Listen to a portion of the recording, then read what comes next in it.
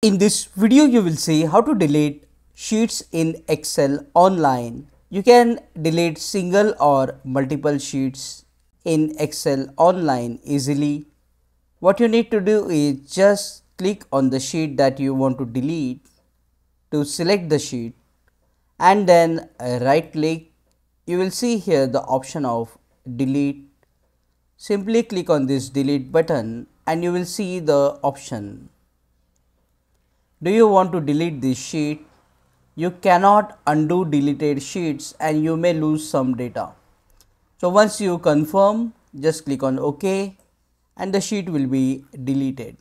Similarly, you can delete other sheets as well. Click on that like button, comment below and let me know if this video solved your problem. And don't forget to check out these useful videos if you want to learn Excel online quickly. See you again in the next one.